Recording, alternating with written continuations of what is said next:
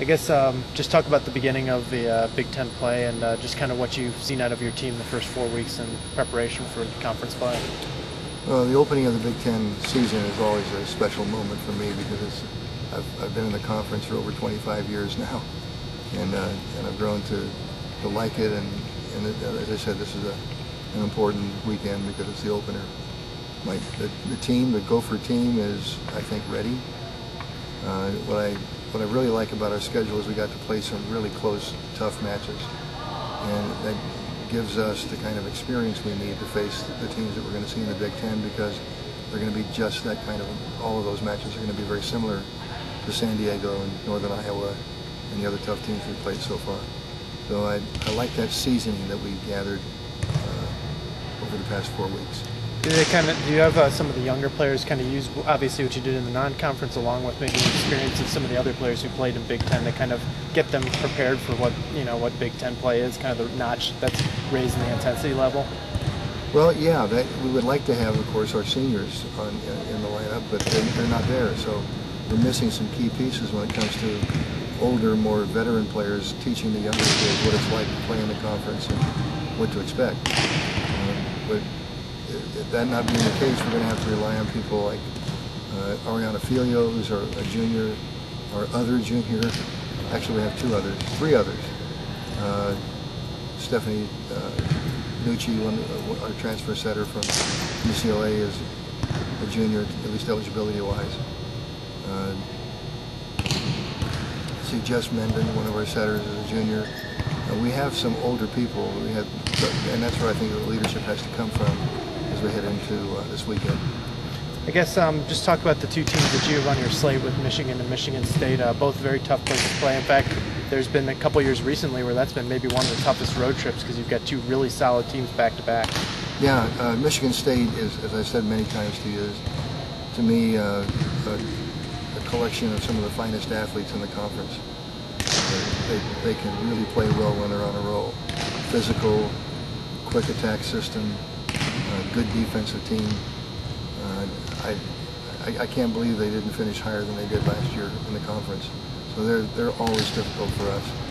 I think last year we went in there and got down 2-0 before we came back and won it in 5 sets. And we haven't won at Michigan in Ann Arbor for 4 years. So that kind of tells you what our experience has been at that particular site. So I agree with you. I think this is one of the toughest, maybe the second or third toughest of the road swings in the Big Ten. I guess talk to the quality of the conference so far in non-conference play. It's demonstrated what a quality conference it is. Just kind of talk about top to bottom, really, just every trip being a tough one. Yeah, I cringe at having to go to any of these places. The Penn State, Ohio State trip is always one of the toughest in the conference. Penn State maybe has lost a match finally after winning $100 million in a row or whatever it was that they did. But they're still formidable. That's going to be difficult. And then if you either leave there and go to Ohio State, or go from Ohio State to Penn State, and in neither case is there a bargain to be had. Well, because Ohio State is awfully good as well, being ranked in the top 25, and also getting votes. And I think the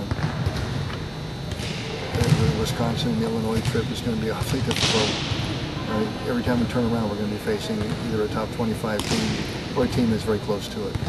Finally, just talk about what you've seen so far out of the team in terms of strengths and weaknesses. What do you feel are some of the strong points that you guys bring in the Big Ten play, and some of the things that you feel maybe need to be ironed out as the conference season moves along? To be honest with you, right now I don't see any one thing that's a tremendous strength. I think we're an aggregate at this point. We pass pretty well, we serve fairly well, we can attack the ball with some power. We're a decent blocking team, but there's no one area that we stand out in as being, wow, Gophers going to really do that well.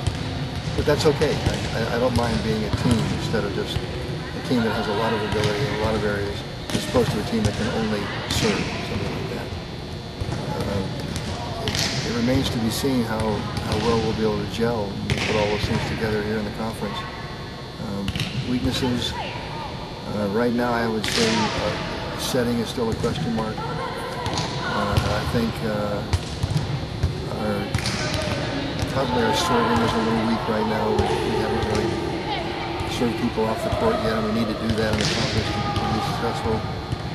But again, at this point, we're just not, we haven't gelled as a team yet. I'll be able to, probably in 2 or 3 weeks, be able to tell you, or give you a little more accurate answer to that question.